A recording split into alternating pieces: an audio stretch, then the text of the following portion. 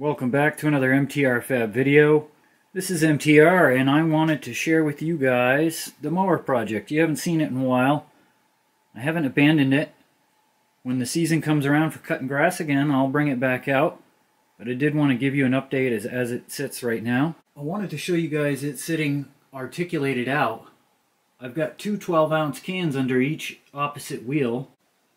And you can see that this bad Larry's got quite the tilt on it. Alright, still have it up on the front can, but I took the rear can out just so I can share with you guys the rest of this thing. So here's the back battery cover, and I kind of need two hands typically to open this.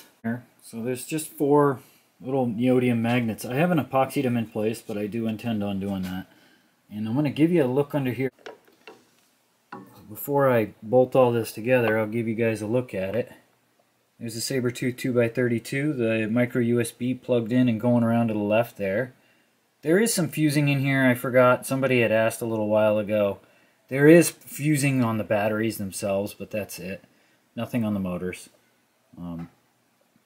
There it be. And once I bolt all this down, I'll tuck all the wires in. And then essentially all I'll have to do is pop batteries in and out and charge those via 6S, standard charge. Well, you can see the radio equipment is up here. I ran the wires up through the inside of the tube. And it's pretty much ready to rock. There's your update, guys. I wanted you to see that it's not just gone. It is here. It will be finished. We will get it done. So stay tuned, check it out, subscribe if you haven't already. If you want to see how this thing was made to this point, there's a bunch of parts in a series on my channel. Please check it out.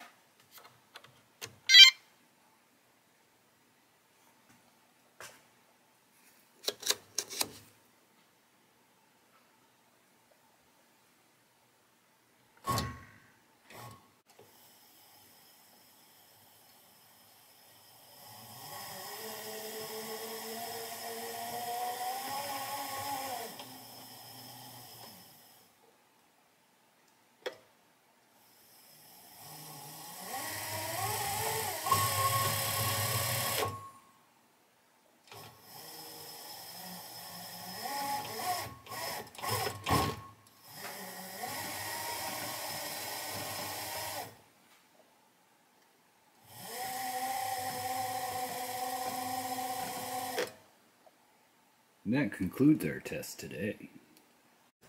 If you like what you see or you want to see this thing run this spring, please subscribe, give me the thumbs up, and I'll keep doing it. You keep coming back. Thanks for watching. I'm out.